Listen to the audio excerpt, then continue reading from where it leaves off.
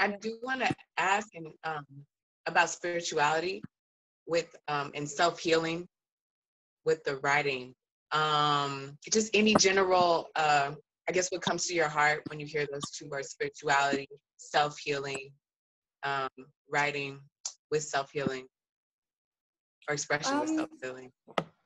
Well, I definitely think writing is a great outlet, and you know, some people don't feel like they're writers, but the thing about writing is you don't have to be a writer to just use writing as a creative tool to express yourself. Like, you can literally just start out by writing anything, like my name is Asha, today was whatever, and then things will just flow out of you. And I feel like writing, people don't like it because you have to be very vulnerable. It's a part of you that really comes forward. It's not like doing math where you have a formula. It's just very who you are and what you have to say. And a lot of people maybe aren't comfortable with that. But I feel like if more people did use writing as a tool and use it to work through their thoughts, it would help them heal, because it's helped me heal a lot, and it's helped me express myself and my spirituality, not even so much in terms of my religion, because I am Christian, but just being like realizing energy, like positive energy and good, and not so much tying it to a religion, but just understanding how writing can help you just open up yourself more and just take in and also put out.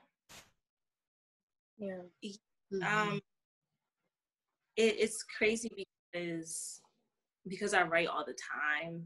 I've become very, I don't know how even to say this, kind of detached from my feelings towards writing. At first, I always had a journal. I kept a journal on me. Like, you know, it's what I love to do as a kid. But when it became, like I said, like so routine, that love of writing definitely evaporated. Like so now I'm kind of focusing more on other ways besides writing to express my spirituality, to self-heal. And that's a little hard because I know writing is my home. I know writing is my base, and I know that's where I want to take my career. But it's like I have gotten so there's no more emotion involved in it. There's no more feeling. There's no more humanity left in my writing. I feel like, because it's just so, like I said, so straight and narrow all the time, and I can't, because there's no. Well, now thanks to quarantine, I got a break to finally kind of unlock some things that I've kind of just kept away, like in my thoughts, just because I just hung it up. I put it behind me, and because I had a routine, I had a curriculum that I had to follow. Like I said, writing became very bleak, to kind of, like, the best way to describe it. Very emotionless. So I try to find different ways to express myself, whether that be through meditating or maybe through prayer, like just to get some form of expression that had nothing to do with the pen and paper. But now I see with everything going on and with Lucid Visionaries, I was like, okay, well, how can we detach ourselves from work and from a journal, from just a very singular perspective? And that's kind of what I've been trying to do during quarantine. At least that's my excuse. I'm just trying to find out a little bit more about myself and my dislikes and what I do like, and if writing is even a part of that. So it sucks that I kind of have a different way of going about it than Asha does, but just with it just being such a burden a lot of the times, because writing, and I think that's what turns people off, like Asha said, it's no math problem, like there's no formula, there's no boundary, and some people may view writing as tedious. You think writing, you think essay, you think paper, you know what I'm saying? You think school, homework. That's what you think about writing, and not about how much of a release it can be. So it sucks that I don't have that feeling towards it, at least right now. Hopefully that love again will return, but right now I'm trying to find different ways to express that. And it's more so through talking, and it's been through just saying what's on my mind more in real time. Or recording things with my sisters, when I'm out with my friends, just trying to document the regular things, the normal stuff, what I do day to day. Like I said, just and how that connects to like the spirituality part of it. I think I began to lose faith in myself as writing became more of a chore for me, and just kind of finding, you know, what makes me tick, what makes me me, and how that may not include writing right now. So it's just a little weird that I'm thinking of a life without it, because I feel like it held me back, ironically. Although that's what I want to do in life, I feel like at a certain point it got just very, I don't know, writing just became more so of an enemy, because it was just so wired and so technical. So that's why I hope that this blog can get me out of that, you know, and it has. I feel like it made me want to write about every day, you know what I'm saying, about what's going on with me. So it was a nice change of pace, definitely, to get me out of that part, how it was just so, I don't know, everything was so monetized, because that's how I looked at it. I get paid to write for my newspaper, which is a benefit, but that's how I looked at it. It was just a check I wrote just so I can get some money. But to do this and to just do it for me, or do it for Asha, do it for anybody who was reading, like it felt really, really, really, really good. Yeah. And I think that's one of the good parts about writing is like when I read Qur'an's piece, it was like I really connected to the things that she was saying, especially about the microaggressions, because I feel like that's a thing a lot of people of color, a lot of minorities face. But it's like, how can we point that out without looking like the aggressor, especially as Black women? Like, we're always forced to kind of shrink ourselves. And if we were to say anything against that, you know, it would be like, oh, well, you know, why are you being defensive? Why are you being aggressive? Why are you trying to call me out? It's not even that deep. But people don't realize how subtle like these things go, how these microaggressions go, and how they really do affect you. And I've had like a similar experience where there was a period of time where I just did not want to write because it was just tedious, and it wasn't really about expressing myself, but it was just too hard. Like I had writer's block. And this was when, going back to how I had, you know, started with Lucid Visionaries 2 years ago, and then I just completely fell off when I became depressed, and I didn't want to write my papers for school, anything like that. And it's because I feel like writing does require you to be open. It does require you to think, but just allow yourself to express yourself. And it sucks when, you know, that is your outlet and that becomes like just robotic, and you just lose that passion. And I definitely feel like that's something a lot of people experience. And it's hard when, especially in quarantine, like it's hard when you can't go anywhere or can't do anything. So then you have to find other ways outside of that to try and express yourself. But then you want to keep expressing yourself. Like you feel called to, because everything's going on and it's so much, you feel like you have to say something, but then those feelings with, I don't want to write, it's just like, it can be really hard to balance. And yeah. Did you have a question to share? I don't want to. I just feel like you guys have helped like a lot of women today, and like a lot of people today, because I feel like I'm inspired to write now. And what I realized just hearing you guys talk is that I don't want to write about my trauma. That's something that I do not want to face, feel again. I do want to like solve, like what you said with the math problem.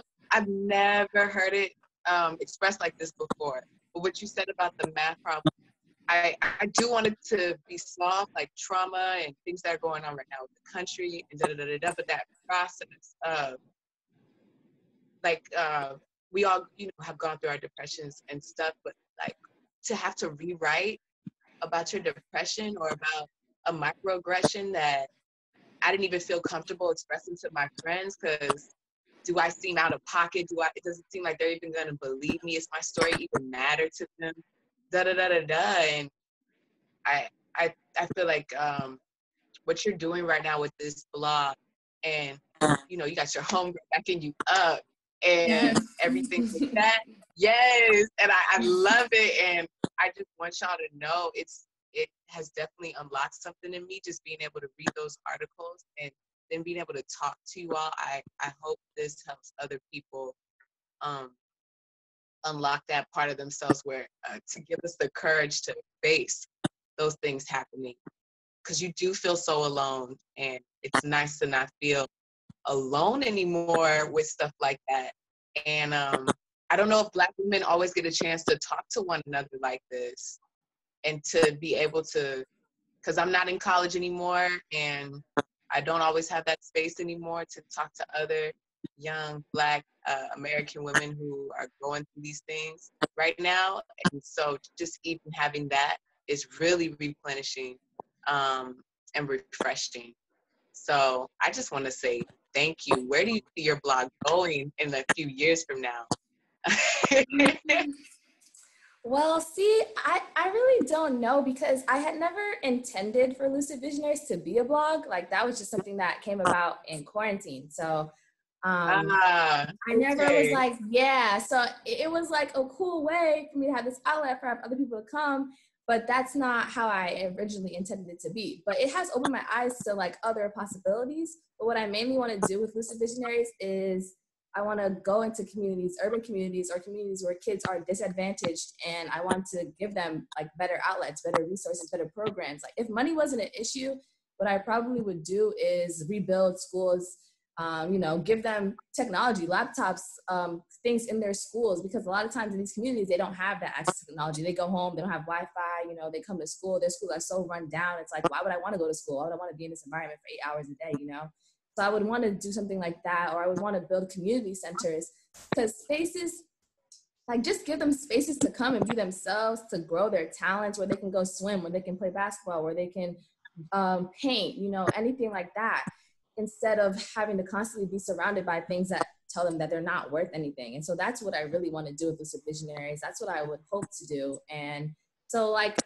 Sakani was talking about before, like I was saying, I don't really have any money right now. Like, I don't really have any sponsors, things like that. But it's just about building this up, getting this out there for people to see, and for people to be on board. The more people who support, the more change I'll be able to make, I feel like. So that's really what I want to do in the coming years. And my inspiration for Lucid Visionaries, I always talk about Khalif Browder, because that really was, seeing his story really did put me on this path. Like, we all have one thing that we saw that like really changes us and motivates us. And it was that for me. And so what I want to do as a big part of Lucid Visionaries, and, preventing people who live in urban communities from having to feel like they can only live one way, in the streets or anything like that, giving them opportunity to do more, and preventing and helping them if they do end up incarcerated. I want to help reintegrate them into society, because a big part of Khalif's stories, he was saying, I just wish I could take a break. I just wish I could get away and get out.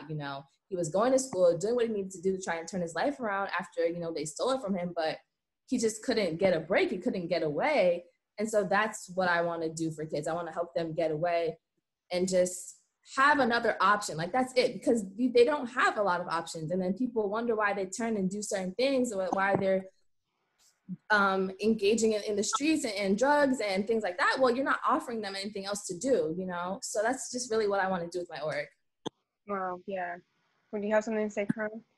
Yeah, I was just when she was talking about Khalif Browder, like, how she said, he wanted somewhere to get away, also from his head. Like, it was a huge mental game that he was also fighting through. So that aspect about these kids living in these urban cities is not just what they physically and economically endure, but what they mentally endure, how these experiences can damage a young kid at a very young age, and how that can guarantee you can determine how they're going to live the rest of their lives. And it sucks that we're literally put into a box as a statistic. You know what I'm saying? These pipelines from schools to prisons, like, it's literally oppression has its hands in all the games and everything. So I think I just wanted to emphasize what Asha said about having a place for them to get away, not just physically, but also for them to express emotion. Men and our young women, very much so. And I really think that if, hopefully that if I keep writing, I will most likely keep writing, that I, relate to more people, or whatever I go through, to put it on page. And I don't even think it's I think we should definitely try to normalize just talking about regular things, even if it has nothing to do with our race, for a change. If it might just be about specific things that's going on personally, about love, about fear, you know what I'm saying? I think those are things that we should also be highlighting, that we are human, we are people that go through regular days, that go through emotions, that cry, that bleed. And I think those regular stories should also be highlighted as well, you know? So I think when, I feel like literally when you think about Black people or Black community, it's literally coded in struggle. Like, that's all we know, or at least that's the history that we're taught, and that we kind of walk in today, is that we always got to be kind of on defensive, whether it be from our own or from somebody outside of that. So I think it sucks that kids, excuse me, that you have to go to protest, have to talk about these things, excuse me, but I think, like Asha said, about just having a place for them to be kids, to be people, to be regular, you know, for a change, to just finally have an experience that doesn't have to be tied to doing bad or having bad things done to you, because of things that's out of your control. Yeah. And I think that's so hard. Yeah, I was just gonna say what you guys are, or what you're doing, Asha, with Lucid Visionaries. I feel like it's creating that space for people to talk about what they want to do and to see that there's something else about our expression other than just systematic oppression and us talking about being discriminated and prejudice and racism. And that's needed because I think for me, once I got out of school, it was kind of like, okay, I gotta be part of the system. I have to work and, you know, make money and do what I need to do for my family. And there was no place for creativity or imagination, and trying to get over that and be like, well, I have to be me and I have to express myself. I know for a lot of people I talked to at the time was difficult. You go through like graduate depression where you're like, okay, well, this is what I want to do with my life. And that is real. And this is what society is telling me to do with my life. And I know there's some people that continuously go through that on an everyday basis, not just when they graduate. It's, you know, day one and throughout the rest of their lives. I've never heard that term. Wow, I've never heard that term, graduate depression. Well, I agree. And I think that, like, as you both are saying, it's really hard not to let, because the Black struggle is so complex and it's so overwhelming at times. If you just sit back and think about everything going on, it's hard to not let that become your identity. And a lot of people in the Black community will see like other people speaking out about this thing, and they will say themselves, like, why are you always talking about race? You know, why are you always doing this and that? And I'm like, well, it's not that I'm always talking about race. It's just that race is, you know, at the center of everything. We can't not ignore, we can't not acknowledge it. It's never going to go away. People who say, I don't see color, you do, because when you first see somebody, you're automatically thinking, oh, what is this person? That's just how we are. That's just how it's always been. And that's not just going to go away. And it's hard to not let like people tell you what you are. Like, as you were saying, some people from day one and for the rest of their life, they just go on being what other people say they are. And, you know, that's a big part of oppression. I feel like they want to not allow us. They want to be so consumed in the struggle that we don't tap into our intellectualness. We don't tap into our creativity. We don't tap into the things that we're passionate about that would fuel us to go and then make a change. They just want us to be so concerned with the negative and keep us in that mindset. And I think that's one of the main parts about mental liberation is not just, you know, helping someone change their physical, but also their mental and giving them the tools they need to do that. Yeah, well, so that they can, you know, be who they want to be and not what America always tries to tell us that we are and things like that. Yeah, I think that's very true. And just like looking at your Instagram posts and some of the images you put out and the art, and even in some of your blogs, like the art that is within it, really also brought to the forefront your writing, and then the collaboration that you have there, I think is necessary and needed to bridge that gap between, okay, like we can work together. This is something that we can work together. Yeah, but we can work together is essential. And I feel for me, like we can't separate every little thing and have different little groups in order to get ahead. Like we have to get ahead together. I agree. But I think something that comes to mind when you say that is it's like, well, do you mean like groups within Black people or like communities, like everyone, like white people, Hispanic people, Asian people, Black people all coming together? I mean, I meant with like within the Black community. So Yes. like, just what Yeah. came to mind was, honestly, I just drew blank, so never mind. Because, yeah. Okay. When Sakani said that, I also thought, and I really loved, I didn't tell you this yet, but how you put James Baldwin and how you bring the past and use it to describe what's going on in the present. Because not everybody's familiar with James Baldwin. Not everybody's familiar with, or just like, I'm not all the way familiar with James Baldwin.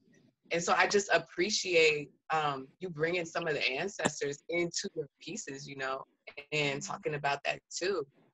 Yeah. I actually wanted to know your relationship with James Baldwin's work and stuff like that. That makes sense? Is that the right question? Well, actually, I didn't learn about him until my freshman year in college. And that course I took, it's called Color Lines and Borderlands. And that's where I was introduced to his work. And I was like, the first book I read by him was I'm Not Your Negro. And it was eye-opening. Like, literally, it just gave me all the words I needed. I was introduced to Du Bois, and I read The Souls of Black Folk, which I know me and Q have talked about before. And it's just like, yeah, I've been living with this double consciousness. Like, I've known, but I didn't know what it was called. I didn't know it was a thing, you know? And so once I started really like reading his work, and then it just made me want to learn more about him. So I started looking at his other novels. No Name in the Street is my favorite by him. It's kind of, some of his reads are like, I'm not gonna lie. No Name in the Street. Okay, I just wanted to make sure I got the name. No Name in the Street. Okay, okay. But a lot of his works, like, they're not, well, they are. Like, some of them are hard reads. Like, I'm reading them, I'm like, what is he trying to say here? And you have to reread it and close read it and, you know, just make sure that you're getting what he's saying. But it's like, these are the works I feel like we should be reading in high school, not The Catcher in the Rye, not To Kill a Mockingbird. I'm like, why aren't we exposed to text by Black authors sooner? And, you know, that's all a part of the brainwashing. They don't want us to see our people as intelligent, people who have thoughts that matter and things like that. And so once I started reading about him, I'm like, yeah, you know, we definitely need to hear these opinions and hear about these writers, because if more people to read them, they would understand more about themselves. Yeah. Because that's a history. Can you explain? Yeah. Can you explain real quick for people who don't know about double consciousness with W.E.B. Du Bois? So basically, when as a Black person at least, you always view yourself as from your own lens, like who I am in the world. But then because of oppression, you have a veil. So it's like the veil, and you see how other people are seeing you all the time. So that's what Qur'an was saying. When you go into white spaces and then you feel like you're the only Black person, it's like, oh, what are they thinking about me? You know, you're constantly viewing yourself like from how other people see you. And that's why you feel this doubleness, this two-ness, because it's like, oh, well, I'm thinking about how they see me and I'm also thinking about how I see myself. And it's very stressful trying to balance the two and to like not let it affect how you move in the world. And it does. It did for me a lot. And I think it does for a lot of people of color. I know Q knows a lot about it, so if you wanted to say anything too. Yeah, please. I'm actually reading The Souls of Black Folk currently, and it's hard because you have to like search the words up while you read, because you know he's a sociologist and he's, you know, just an educator, so a lot of the stuff it is hard to digest and also kind of dissect like all the pieces that he's putting into there. So that's what I'm reading now, and I have to put it down for a couple of days and then start back up because it is a lot. And we, like Asha said, these are the books that we're supposed to be reading. So an actual professional, an actual teacher can help you dismantle these things, because it is American history. These are actual like educators who were born in America. So why aren't these narratives and these pieces aren't pushed to the forefront? And I do think it is that is systematics. That is on purpose. And how my experience went in college, you get to actually live those those books, you get to sit and actually understand and relate how they were feeling not so long ago, a few decades ago, but how it can mean life and death for them at that time. Still very much now, but of course it was much more in your face, much more obvious, much more extreme. But I think the importance is reading these books, is educating yourself at home so that you don't beat yourself up about it. So you don't feel like, well, because I am vulnerable, because I am at a disadvantage, I am the minority, that I am inferior. And that's the issue. And I think that's what comes with the double conscious, is how you feel in your personal life, how your family makes you feel, how people who look like you make you feel, but then feeling so small in other spaces. And that double consciousness can definitely be like, am I inferior? You know what I'm saying? Will I ever be able to actually see the fruits of my labor? Would I actually be able to break generational curses? It sucks that these are burdens that you think about at a very young age, you know? Mm-hmm. And I think my parents have done a lot for me. That's an understatement. But my sisters and I always have conversations about, what are we going to do better, though? You know what I'm saying? Not saying they were terrible parents, but how are we going to be better? You know, because there's certain things that they do that they emulate from their experiences as Generation X, you know what I'm saying, who had boomers for parents, and it just keeps going back. You know what I'm saying?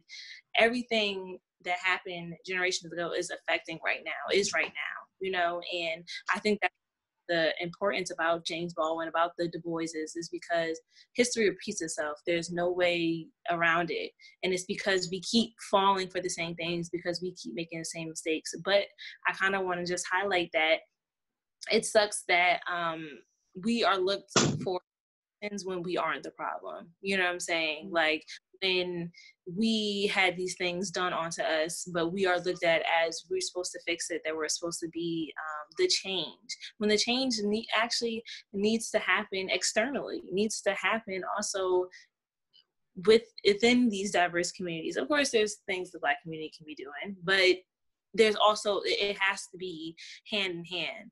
And because there's a disconnect with that, I think that's why it's kind of scary, because you think that generation is dying off, not to say it like that, but they are. But there's a lot of people within our generations that is very much ignorant, that very much the apple doesn't fall too far from the tree, you know? So I think that's why it's important to bring these pieces from the past to see, you see it happened so long ago, and the similarities that's occurring now. It's very parallel.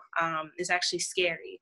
And just because things are a little more modernized, and things are a little more inclusive, doesn't mean that there is not a whole lot of work to be done. Yeah.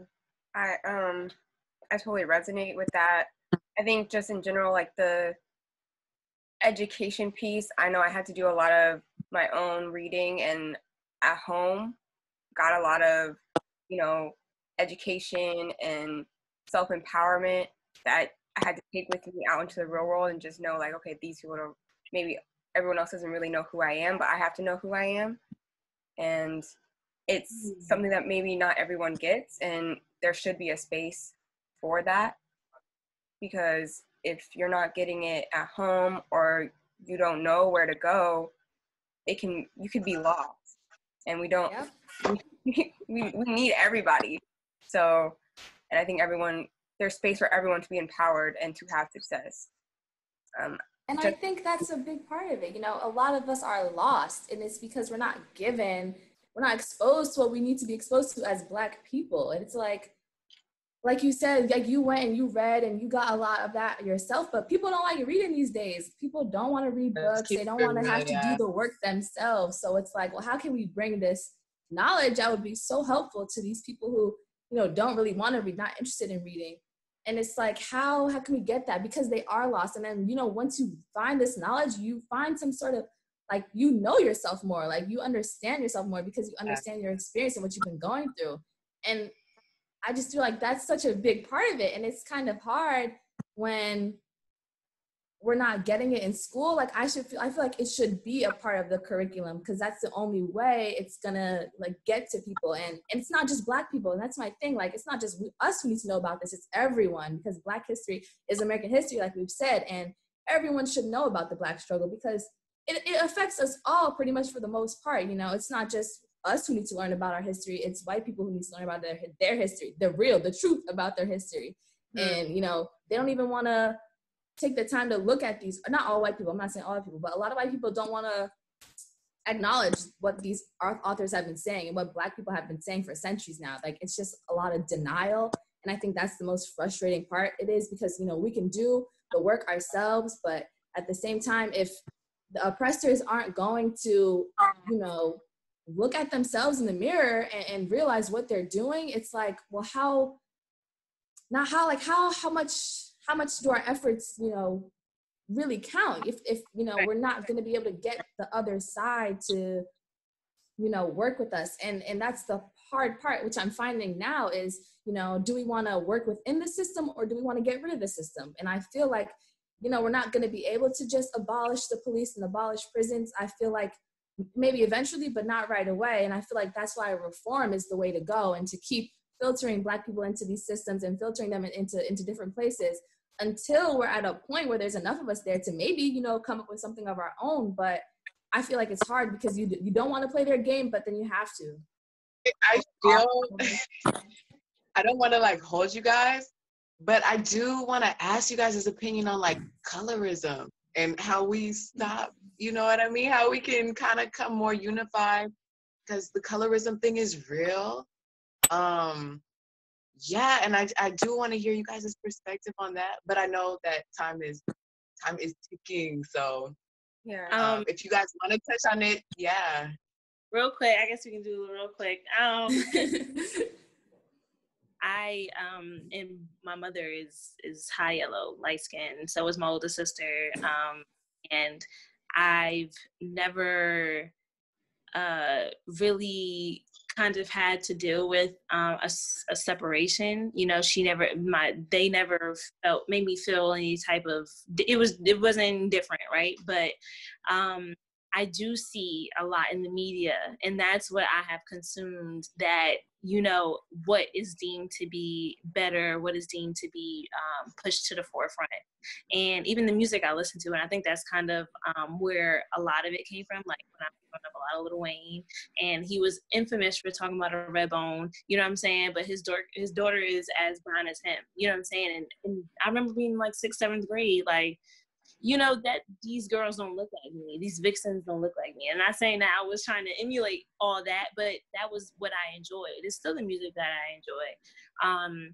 But as a woman of browner complexion, and even me, I'm not even as, you know what I'm saying, I've seen women of much darker skin than me, you know. But I just remember, like, playing tennis in the summer and hate getting so dark, you know what I'm saying? And that's an issue, because why is, and this is at a young age that these things are instilled in you, and it's very subtle. Like, some people are in unfortunate cases where they have those things thrown in their face, but to have it subtle about things that they show in movies or in TV shows, when they do finally have a Black family on a show, who is the love interest? Who's playing these daughters? You know what I'm saying? Like, it's always light skin and mom, dark skin and dad. I kid you not, that's always, I feel like, the narrative, you know? And it didn't have to be in my face. It didn't have to be in real time. I saw in the media what was deemed to be better, and it wasn't what I looked like. So I don't know. I think the Black community, because that's the thing, colorism is not just a Black thing. This is in India. This is in Asia. Well, Asia is the continent. So this is in Asia. This is in everywhere. You know what I'm saying? In South America, like, it's not just an American issue. And I wish we can stop making it just like, oh, this is something that only happens, like Black women are being extra about something. Again, no, this is women. This is everywhere. You know what I'm saying? But what can we do to make it better, to highlight it? I think just keep talking about it. I think pushing forward what we think is attractive, you know what I'm saying? So I try to, just to go on my way to highlight the beautiful women that I see on a day-to-day of darker complexion, whether that be one of my sisters or whether that be family members or, just what I post on my DL, I try to highlight just the beauty of all of it, and I think it sucks because as young women, we're already kind of conditioned to look deeper into our appearances. So to have the duality of being Black and also being a woman and dealing with that on top of it, because men face colorism too, but they try to dust it off and just act like it's, irrelevant or it doesn't really pertain to them. But it literally affects, I think it affects everybody. So I think just kind of calling our own out on the stuff that they do, and that has a lot to do with European central and values. Oh, no. Definitely. I agree. I guess what I would have to say is, I think one of the big issues with colorism is that many men, I'm speaking about Black men, they feel like it's perpetuated a lot from them because they feel like it's just my preference, and it's not just your preference. Like, your preference is rooted in hatred, self-hatred. And it's like, when I was young, like really young, like I already told you my story, whatever, and I just hated my Black skin, and I'm dark skinned. I'm probably the darkest one in my family. And it was just, I would always feel dark. Like, that was just, I always felt negative about it. Like, at some points I didn't want to go outside in the sun. I wasn't trying to be darker. I just didn't, I wanted to be lighter. Like, and I saw myself striving for whiteness. I didn't even realize it. I used to want my hair to be permed. I used to have braids. Like, I used to have cornrows. I used to have a puff. And I would just want, Mom, perm my hair. I want my hair to be straight. But my mom would never perm my hair. Like, when I would go home and like take a little selfie for Instagram, I would always like pull my curls down, like to stretch them out and make it look straight, and like take a little picture like that, looking crazy. But that's just because that's what I thought. That's what people like. That was the image that was pushed, like she was saying. And so, it happens so subtly, and I don't even think people realize, which is why they might think it's a preference. But everything is displayed in a way like to push white and Eurocentric, beauty standards. And I didn't even realize, like, hey, I'm looking at all these white people on TV as a kid. It's like all white families. Like, I never even thought, to see a Black family. So it was just like, you get used to all these things. And why, like you said, why is it that you want to be lighter? Or like, why is it that there's this pushing for lightness? Like, where does that come from? And I think that's a really big issue. And a lot of the times when people say, oh, it's my preference, it's not really a preference. Like, why? Ask yourself, why are you preferring dark skin over light skin? Where does that come from? Because it's not just, out of thin air. And historically, it can be traced back. And the division between, the light skins and Black skin is a big thing in our community. But it's like weird because I don't really know how it started. Like, some people say it's, from the house slaves and the slaves were on the plantation. But even Black men, I find that they don't benefit from colorism, but they experience it a lot different from Black women. Like, Black men, because they're fetishized by a lot of other races, I don't feel like they get as much of the negative effects as Black women do from colorism. And I think that's like is deemed masculine. So because on a man it looks more, that's more.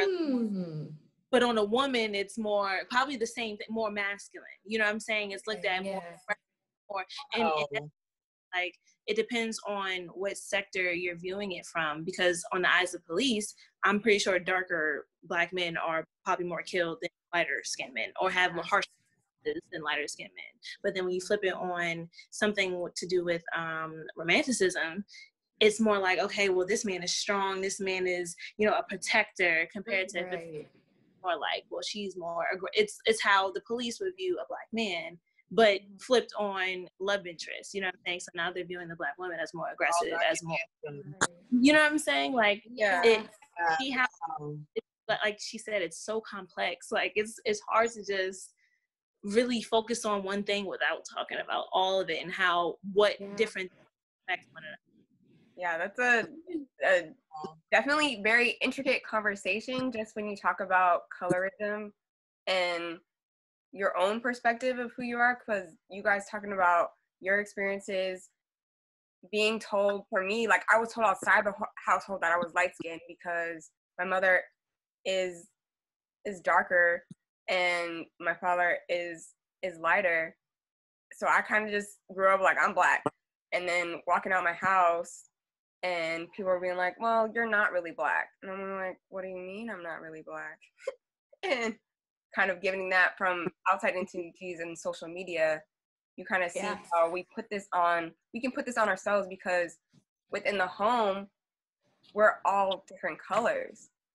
Like we grow up with people on our block or on our street or neighbors, friends, and we're all mixed in, but we get fed this image that lighter is better, or getting the Eurocentric look is going to be more appealing and it's going to be better for you. And I think my whole life, I was just like, I just want to be black. I just want people to see me as black. So I would look at black women and just be like, you're gorgeous. But white people see you as black. White people do see me as black. So they're not going to see me. White people don't see, and that's what I was really kind of shocked. I was culture shocked with that in high school. Somebody asked me what security guard I was talking about, and I told them the lighter skinned security guard. They don't know the difference between the darker skinned security guard and the lighter skinned. That's so true. It's like, that is true. I thought that was so weird. To them, we're just black. They don't know. That's something I think we don't talk about enough too. Like, while we're doing all this, like inside of our community, on the outside, they're just targeting all of us. Right. Yeah. That comes back to the unification. Yep. So. But what were you saying though earlier? I want to call you Miss Asha. Oh my God. Well, just in terms of the media and how they shape like your perception. So even just going off what you had just said, white people just see us as black. And I remember the first time someone was like, yeah, I don't see light skin and dark skin. And I thought that was so weird. And I'm like, okay, well then, you know, why is it so focused on in our own communities? Like, why are we so, I feel like there's such this rigid idea of what it means to be black. And I don't know who's perpetuating it more, if it's coming from the outside or if it's coming from within our own communities. I feel like it's both equally. Because like you said, people will tell you like, oh, you don't look black, you're not a black girl. Okay, well, what does it mean to be black? It doesn't just mean to have dark skin. It doesn't, you know, it's just, I feel like there's a lot of stereotypes that we enforce ourselves, but I don't know like how to really counter that within our own communities. Like, because you can't tell somebody they're not black, you know, if they're black, then they're black. And also, I have a question, if you guys know, like, I know how Dominican people, like, they're considered black, or how does that whole thing work? Like Trinidadian. So with the Caribbean aspect of being from St. Martin, I guess it's a little different than every island has their own imagery. Every island has their own imagery. I know, like, for me, like, can be seen as Dominican or Puerto Rican, depending on who is looking at me. And it's one of those things where it varies. I know some people will prefer to be like the light, to be light, and they see that as better depending on who you talk to. But usually they all have African ancestry, so it's either a denial of it, you don't talk about it, it's not a conversation, saying that you're Spanish, and at the end of the day, it's like I did like a podcast on it with the organization from my school, and basically we talked about how it's more so nationality in these islands rather than we had no choice but to look at it as race, because our nation is America and we have been divided within that America, you know what I'm saying? Because it was very black and white in the States. That's why we look at it a little differently than they might, as being black, they might in the DR, because it's nationality. They don't look at it as light skin and dark skin. They do have colorism 100 and 1,000%, but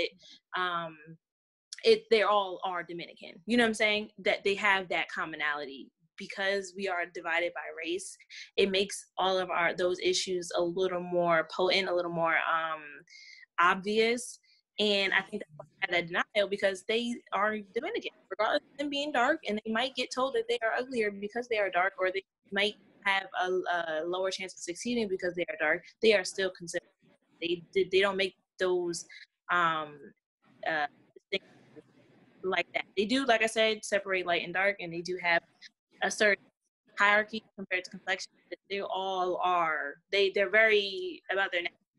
To us, we don't care about America. You know what I'm saying? Like, they just Right. it's how we feel. Like, that they don't have that there. There's no such thing as race there. It's nationality. So that's why it's a little hard for Black Americans. Not hard for us, but when we see a Dominican in denial, it's like, that's a funny term, Dominican in denial. When you see the denial of like being African though, like, or having African ancestry, not that they're Dominican. Right. Denial about their Blackness. You know what I'm saying? Right. They and being Black American is a little more different, because there's people who come from Africa and look at Black Americans differently. You know what I'm saying? And, yeah. There's all this just within our diaspora. There's different. Asha, can you talk about your viewpoint? Because I know you've been to the Dominican Republic when you went there. Well, yeah, but you know what? It's kind of weird to have those conversations because everybody speaks Spanish, So I'm literally, when I was over there, I'm literally just trying to communicate, And then I remember it did get to, I did see some of that a little bit, because if you even bring up Africa, or some people might joke that you look African, you know what I mean? There might be little jokes like that, or like say you're Haitian, but you're lighter, a lighter skin tone Haitian, you might not tell people that you're Haitian at all, because there's a whole Haitian versus Dominican thing going on too. What I am noticing being in St. Martin right now, what I'm noticing is exactly what Qur'an said about people not understanding that when you're Black in America, you don't necessarily, it's like, yes, you're American, but you don't necessarily consider yourself American. We really could care less about the nationality part.